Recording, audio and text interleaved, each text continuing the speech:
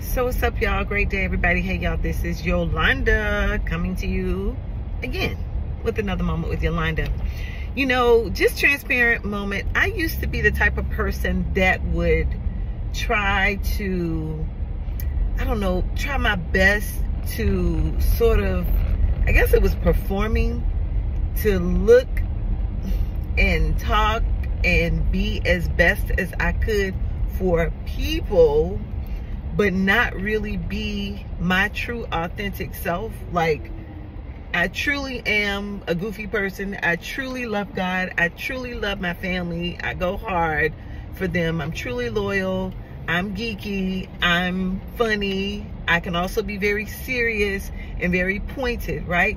But I used to try to be somebody else, and that wasn't working for me.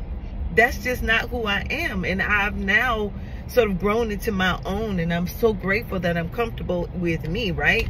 And it's learning my identity in Christ, for number one, it's helped me with that. And I just want to encourage you today to be your true self. I know we see it and hear it all the time about be your true self and my truth. I'm not talking about that. I'm talking about trying to perform for somebody, or trying to be your best for somebody else, but you're not being your best for you. Like, you don't even like you.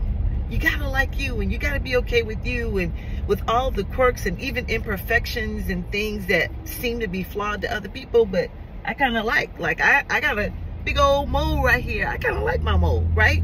So I encourage you, be you, be comfortable with you. Don't perform for anybody. You have an audience of one, and that's God. And then you love yourself, and you love your spouse if you're married, and your children if you have them, and that sort of thing. But listen, don't try to perform for anybody.